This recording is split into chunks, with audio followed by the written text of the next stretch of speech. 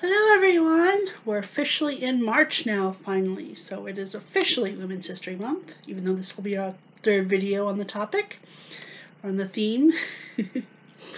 So today, I decided to go a little different route than the route I've taken the last couple days. So again, the theme is Women of the Faiths for these first couple weeks, or first few weeks.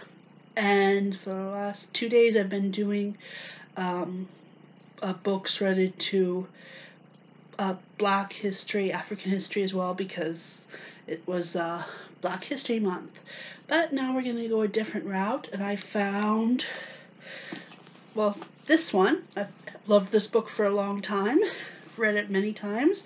Just read it again for this special event. This is, of course, Jezebel, the Untold Story of the Bible's Harlot Queen by Lesley Hazelton. Oh my god, I love this book so much. Alright, so let me get into my analysis of this one. Where is it? There it is. Okay. So, and before I get started, if you're watching this on YouTube or on Patreon, you'll find the breakdown of this whole analysis and explanation of the point system down below, as well as an explanation of the different categories for them: apprentice, journeyman, journeymaid, apprentice, then first novice, then apprentice, then journeyman, journeymaid, and then master. Okay, I knew journeyman, journeymaid came after apprentice, but I forgot novice. My bad. So you'll find a breakdown of all of that down below, whether you're on Patreon or on YouTube. Okay, so to start with, we have ease of understanding. I gave it 1 point. It's very easy to follow. The author's style reads more like a narrative than historical argument. But, I think it stays true to the original story but takes the opposite point of view and looks at it from Jezebel's perspective, and still nonfiction. So it's not going to be like a novel, but it's close to a novel. It feels like a novel, even though it's history. Nonfiction history, that's what I'm trying to say.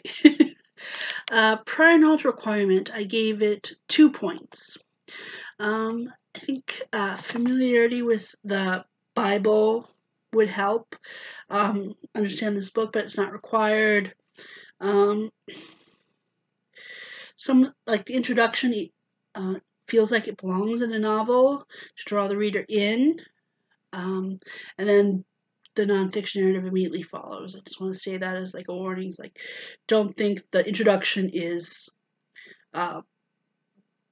exactly historical, but once you finish the introduction, you get into the nonfiction narrative, then, it's, like I said, nonfiction, and it's factual, based closely on fact.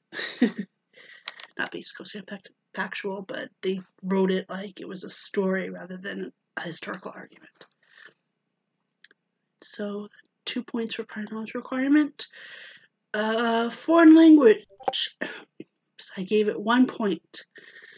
There were maybe a couple examples of foreign language I saw, but they didn't really stand out, and they didn't really bother me or disrupt the flow of the reading. And blend of truth and storytelling, 1 point. As I stated previously, the book reads as close to a novel as possible while being nonfiction. So that gives a total of 5 points, which makes this book a novice level read. So again, you can find all the explanation for how I did this analysis, as well as the novice level and the other level readership down below, either on YouTube or on Patreon. And thanks so much for watching me, and if you're watching this on YouTube, consider following me on Patreon. And if you're watching this on Patreon, thank you very much for supporting me. And I'm already looking forward to the next video, so I'll see you then. Bye!